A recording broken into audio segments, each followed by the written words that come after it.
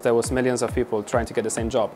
And the way I got it was through contacts. The person that hired me was the person that I worked with on a different show, Blind Dates, and she remembered me.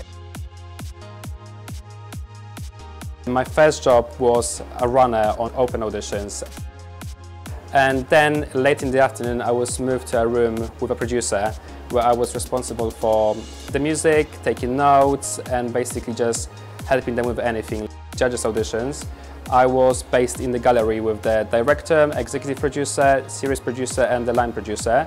And I was responsible for the biogs, which are the documents about each contestant, explaining what they do, what they like and what songs they're gonna sing. So I was printing them with a production runner.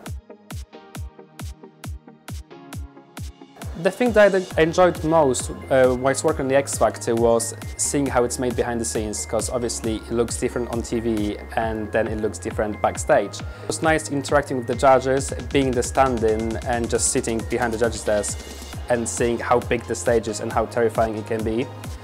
Also interacting with Dermot, because he's backstage, so you can chat to him in between takes. And then watching the show on TV and thinking, oh my god, I was the part of that show, I helped making that show. The biggest thing I've learned whilst working on the X Factor and being on set was being confident.